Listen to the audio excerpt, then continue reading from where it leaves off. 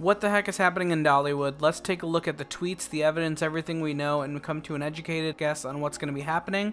If you're just here for the tweets and not the predictions, here's a 3-minute sum up. So the first thing that happened was on July 26th at 1 o'clock p.m. We got a tweet from Marcus LaShock saying, "Just in, Dollywood will announce their new 2023 attraction on August 5th at 11 a.m. The park says it is the single largest attraction investment in the history of Dollywood."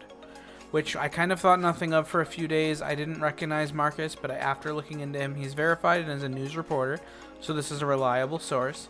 But we still didn't really get anything on this until a few days later on July 30th, when Dollywood started to give us some teases. On July 30th, they tweeted out a couple pictures of news articles. You can see those on screen now. But they're clearly fake news articles that they've put together for promotion for this. And they're just saying that there have been some interesting going-ons in Wildwood Grove recently, which is an area of the park if you didn't know. With all of the noise, some folks are wondering if the old legends of Grove could actually be true. Maybe the tales of Big Bear aren't too tall after all, is what it's saying. So that was the first thing we got from them. And basically every day since then we've had a new update.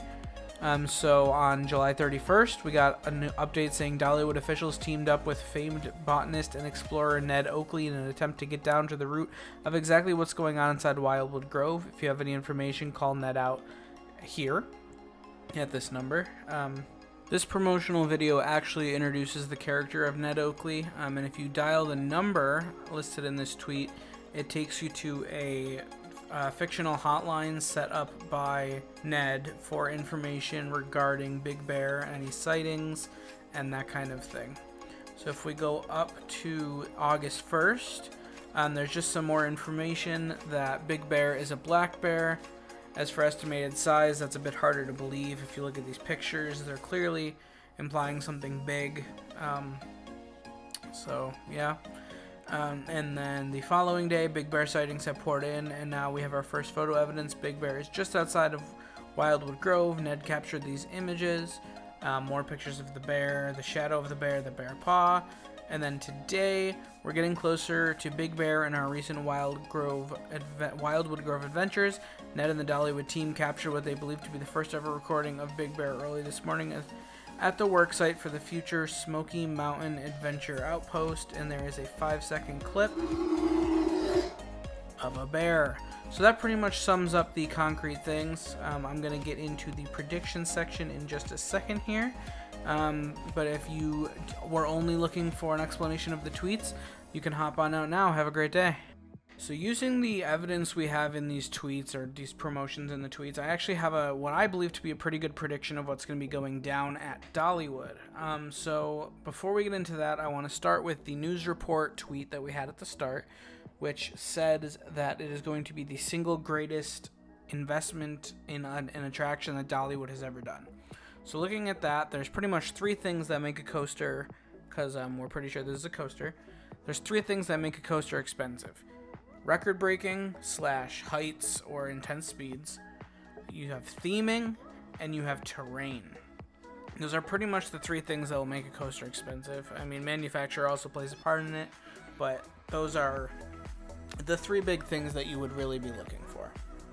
And actually, if you look at all these tweets and kind of put them in perspective, once you know what my idea is, it kind of all makes sense that those 3 things would be the 3 things that they're actually pushing for. So my big prediction is, drumroll please, a B&M Giga at Dollywood. Okay, hear me out. So, first of all, Dollywood is in the Smoky Mountains. It would be absolutely gorgeous to have a B&M terrain coaster ripping up and over the mountains. If you look at this map of Dollywood, you can see that there's a ton of open land, that it's just a forest and some mountains right now. However, it is between the post mentioned in the tweets, the section of the park, Wildwood Grove, and where the train reaches over to, which is just a cleared circle at the moment. So if the station was at Wildwood Grove and it was kind of an out and back relative layout, I could see it going up and over the mountains, kind of hugging the terrain, you know, being a general terrain coaster, and all that sort of thing. Of course, we also have the theming. It was told to us early on that this was going to be bear themed, and if you look at all the tweets, they've made it very clear that this bear is loud and big and scary, and they're definitely selling this as a monster type attraction. And I don't really think, I mean, they already have Lightning Rod at Dollywood, so they already have their standout monster machine. Besides, like, all you could really do is a Hyper or a Giga, and I don't see them going for just a Hyper and marketing it in this kind of way. Basically, B&M Giga coming to Dollywood. You heard it here first. If you enjoyed this prediction, I know it was pretty quick. I'm going to have a sister video coming out tomorrow predicting every Cedar Fair edition that is going to be happening this season. Those announcements come out August 11th, which we heard today as well. So I am going to be predicting everything coming to every Cedar Fair park. So if you would stick around for that tomorrow, that'd be great. If I don't see you again, I'm Josh from Station Wait. Have a great day.